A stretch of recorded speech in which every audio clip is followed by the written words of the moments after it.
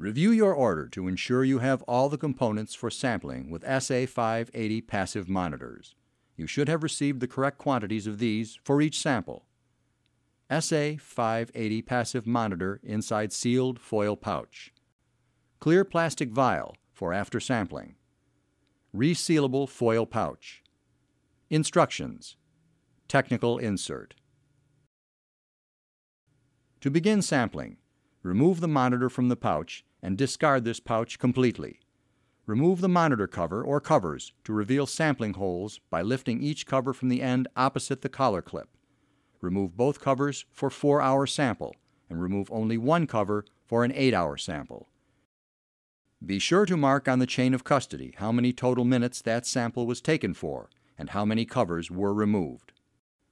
Caution: do not remove additional internal cover to expose media.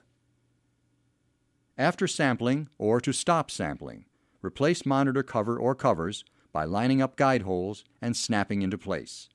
Place the monitor inside the clear plastic vial and close the vial tightly. Place the vial inside the foil pouch and reseal. Use the outside of the pouch to record any sampling data needed. Remember, a field blank should be collected for each sample set and should accompany the monitor during all periods except actual sampling. For more detailed information, watch our field blanks video. Complete the chain of custody form.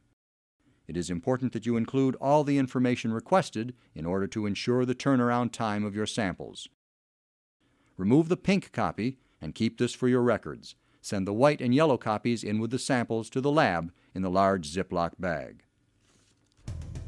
Questions? Contact Galson Laboratories by phone, email, or IH live chat. You may also access our extensive library of other helpful videos at galsonlabs.com. Thank you.